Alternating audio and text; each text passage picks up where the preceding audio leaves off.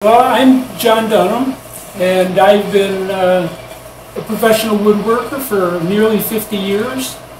I've been started out, I went to Virginia Commonwealth University, studied furniture design, did craft fairs until about 1990, and then I moved down to Columbia County where I worked for Sotheby's for 11 years, and since 2000 I've been self-employed, sometimes working with other craftspeople that also work at Sotheby's.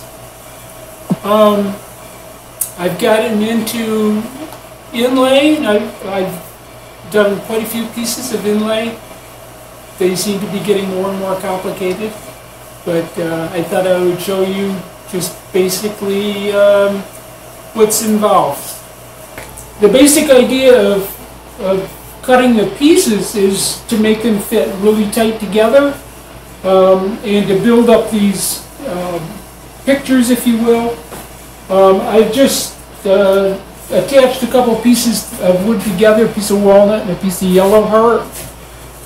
Drew a shape on here just to show you basically what happens.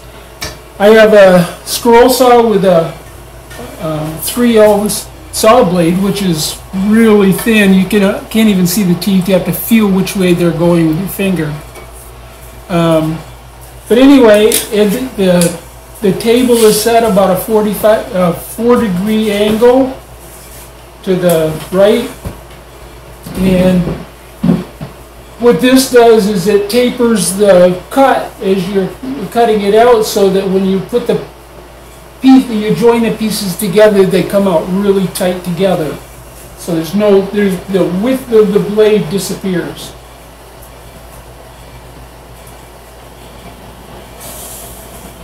This is kind of slow.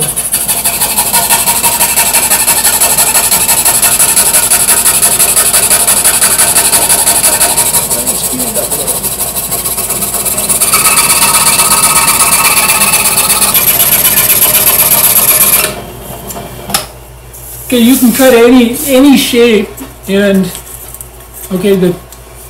because it's only glued at the ends here, and I can take a knife, hopefully,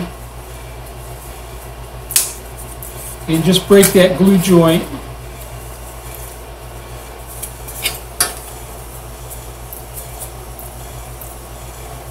That's a much tighter joint.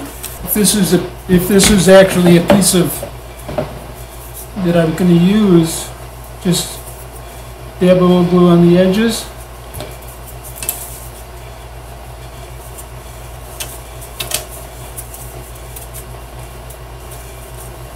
Press that together, and that'll stiffen up very shortly.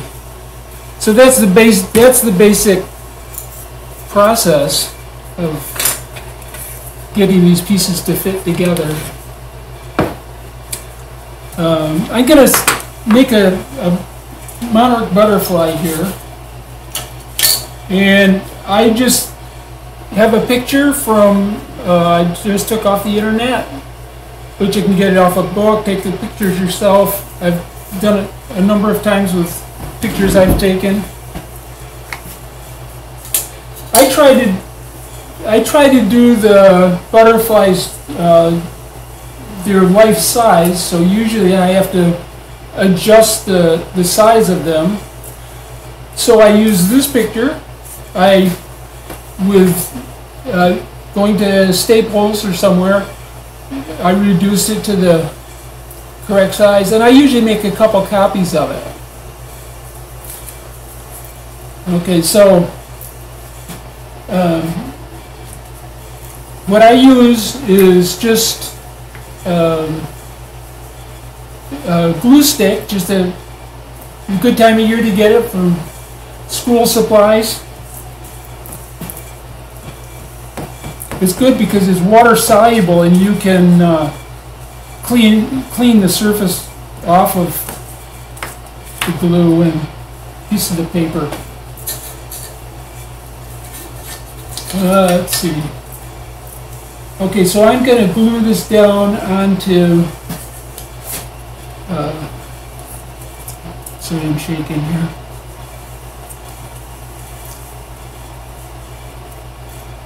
This piece of ebony. Okay, I've sliced some ebony. It's a little less than 1/8 of an inch thick. Okay, and I have some yellow heart, which we will use for this part. Okay, and we can use cherry for the more orange. Okay, we got more yellow up here, and then the white we'll use holly. Okay, so we've got this glue down here. Now we're going to tack these two pieces of wood together. The black on top. One thing nice about the butterflies is the black surrounds the whole thing. Okay, there are other butterflies that do the same thing, like tiger swallowtails, black swallowtails, and it makes it really easy because most other things you end up cutting off half of your picture, and you have to keep, attaching new pictures. You have to index it on there to get it just right, so you get, go on to the next step. With this, I can do the whole thing with just one Xerox copy. I like to, I'll put a little dab of glue, just a little one, in the 3 corners, hopefully away from where it's actually going to be, where we're actually going to use it. So when we finally cut out the shape, it should come apart.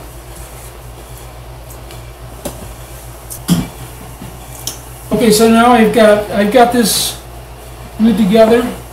It's ready to cut out the yellow parts down here. The first thing I have to do is drill a hole to get the blade through.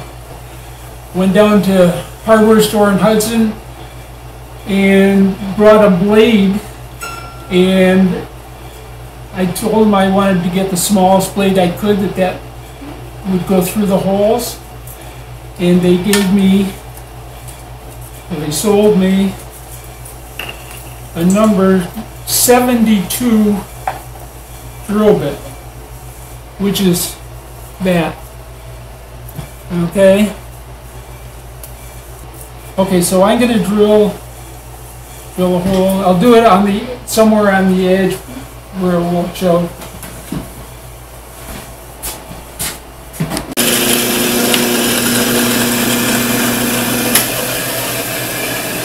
You see the hole? Right there.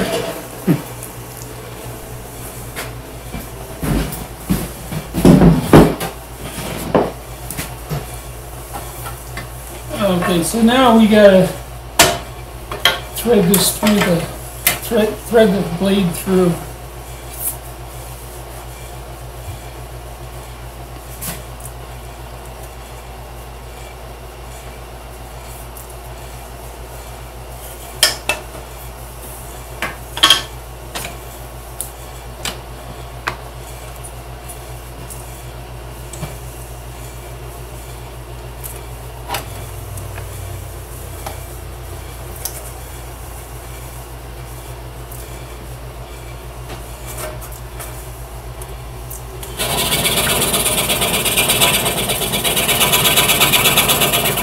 You know what I did?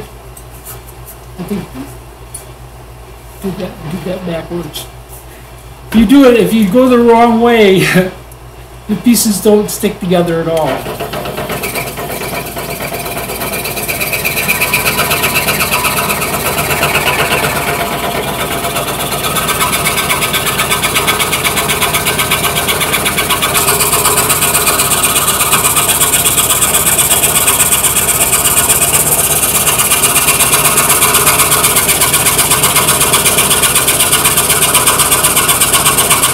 We're almost all the way around.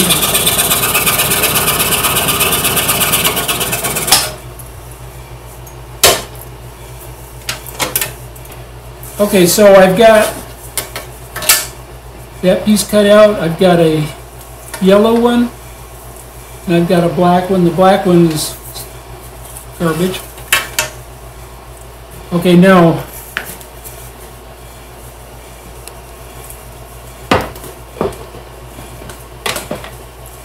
I'm going to glue this in. Each time we take one of these shapes out, we'll glue it in so that there's never, even though the black is really narrow, it never is really fragile because it's always glued together. I don't know what this thing is, but I found it, and it's great for just pressing it down into the hole where it should be tight. Okay, so we've got one of those shapes that's going to be yellow, and we will do the rest of those. But to make it short, I've got another one that I've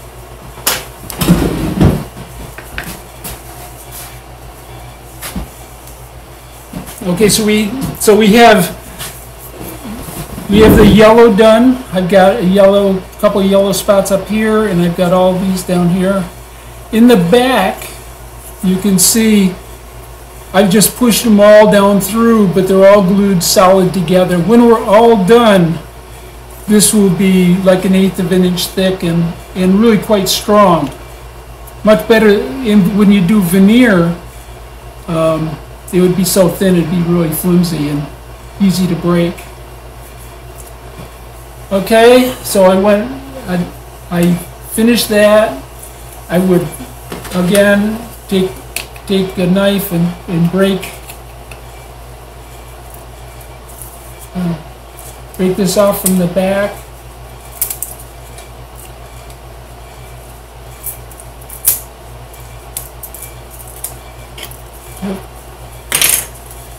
Sometimes you have to, that one's got glued a little too tight.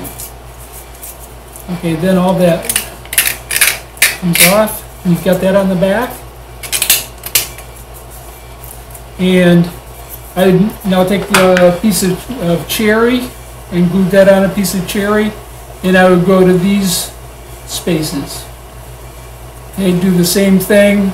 And then with the white spots, those are really a few of those you can get. You can get like this one and this one, but most of these are so small that they're just too difficult. So what I've done is taken drill bits that are approximately the same size and drilled them out, and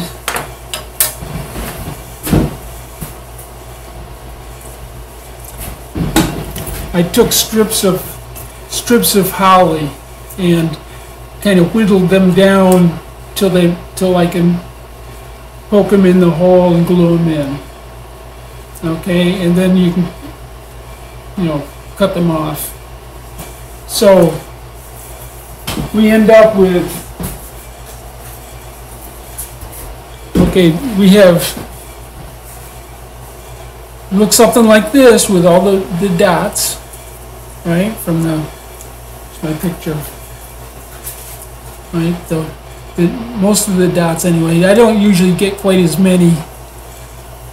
But anyway, I also earlier made this picture of a zinnia. Actually, that was from a picture I took in our garden. And to make this butterfly look like it's sitting on the flower, then I obviously glued those together, and I can cut that butterfly out, and it will fit right in. Now,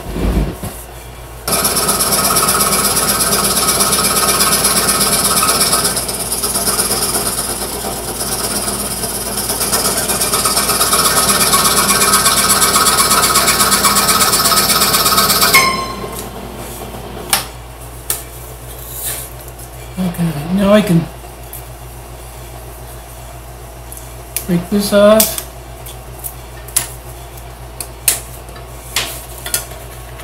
And this.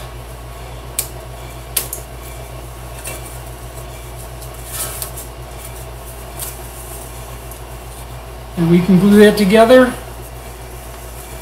and finish cutting. I can cut out the, the shape of the wing. As far as the legs and the antenna, those are such little lines. What I usually do is I cheat and use a fine Sharpie.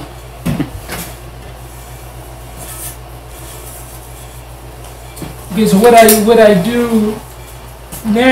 would do next is whatever I'm making, I would trace around this with a really sharp pencil, and I would pick maybe the thinnest. If there's a thin spot, I would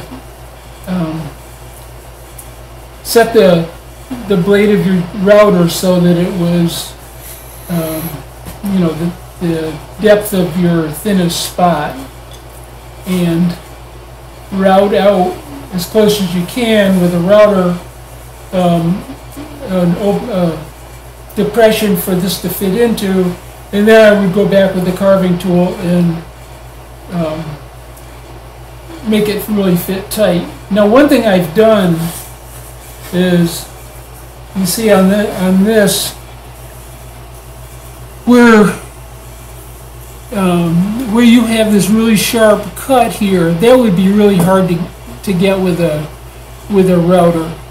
So what I did is I laid it onto a piece of what I was using for a background, and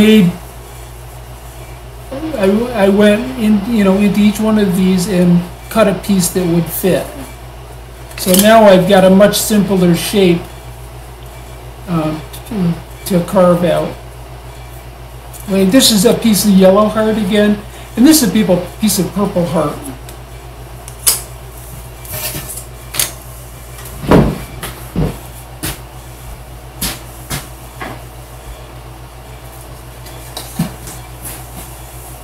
So this is a piece that I had done earlier, and this is what it would look like after it was glued in. It's raised and got glue all over it.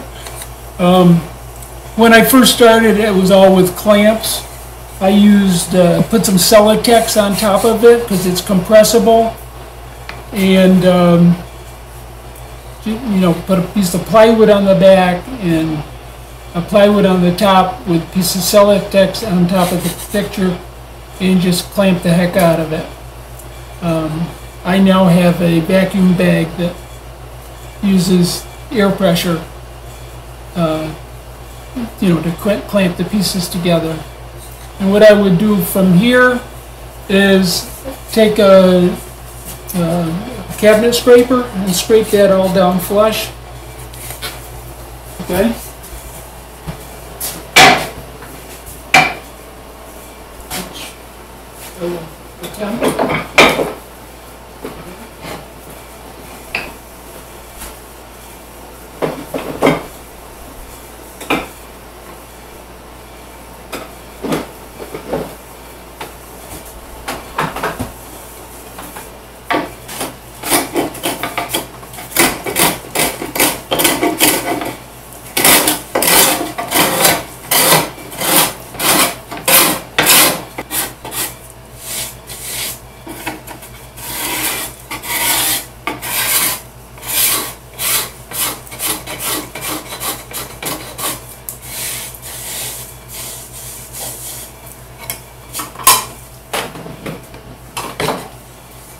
Okay, so there's our butterfly. One thing we can do is to show the separation between the petals of the flower. We can just cut a groove. We don't even have to take any wood away, but these will show up when we put finish on it.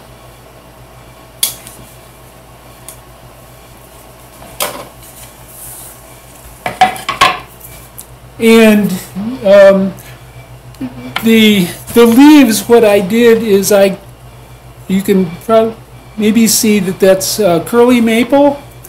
The curls would follow the veins of the leaf. And what we can do is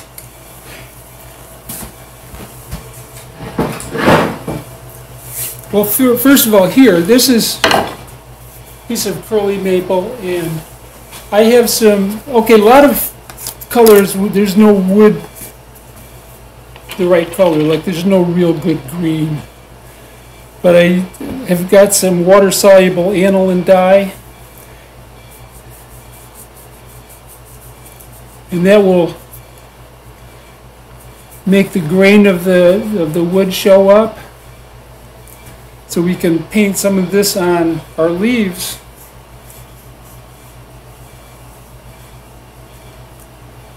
And it will make those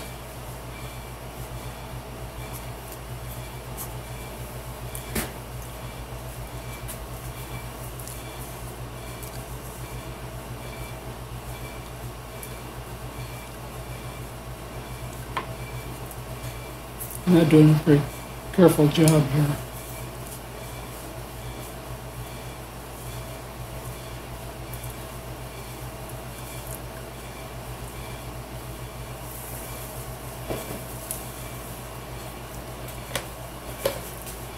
And just get an idea what the colors of that are going to look like when it's got a finish on it. This is alcohol, just denatured alcohol. You can see that brings the color right out. That would be the color that it would look with a finish on it. The last thing I would do is maybe draw with a Sharpie the antenna and the legs, and put that on a piece of furniture or whatever.